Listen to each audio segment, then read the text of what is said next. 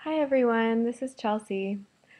I am going to show you how you can participate in a forum because that will be a very important part of your grade each week.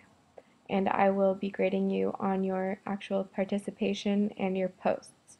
So let me show you first how to access the forum and what the icon looks like for the forum. So here you see we are in our Moodle shell, Pragmatics for ESL. Okay, so you're going to scroll down. Let's go to the first forum, and here you see these two little chat bubbles. This indicates that this is the forum. Okay, and then for the next week, here is the forum. So you go ahead and click on the actual forum, the link. So this week's assignment is to please introduce yourself in this forum, stating your name, where you're from, and why you're taking this course. So as you can see, there's already been a discussion topic. If you would like to add your own thread here, you're going to click on Add a New Discussion Topic. And there you can answer the questions. It's a good idea to put some information in the subject line. So, hi, my name is, and then just enter the message. My name is Chelsea, and I want to learn more about pragmatics. Okay.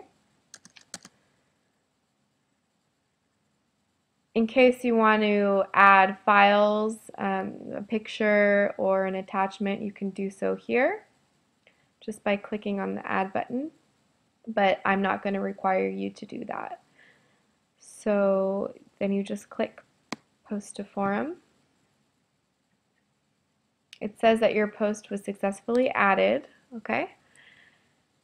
If you want to respond to someone's post, this is also a key part to your participation grade, is responding to forum posts. So you can click on,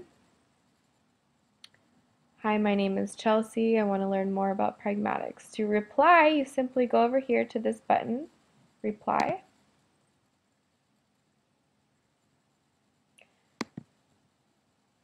And then you can respond to the message. So, hi there, Chelsea. Nice to meet you. Okay. Again, you can attach a picture if you'd like to the response. That's not necessary. And then you'll just click post to forum. And then if you go back to the actual forum itself, you'll see that your reply has been added in this box. Okay, it'll say you have one reply.